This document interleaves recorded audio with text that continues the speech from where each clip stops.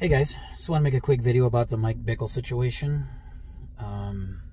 First off, I'd like to keep everyone in my prayers. The women that came forward, Bickle, all of IHOP community, I think that's very important that we just need to, this affects everybody, so we need to really keep everyone in our prayers.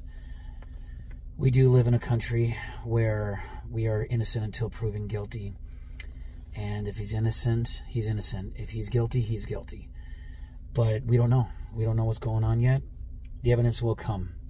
And until that happens, I'm not going to sit here and side with one or the other until that evidence shows. So until then, I'm going to keep everyone in my prayers. I'm going to be encouraging and just try to be supportive to anybody. It's not an easy situation.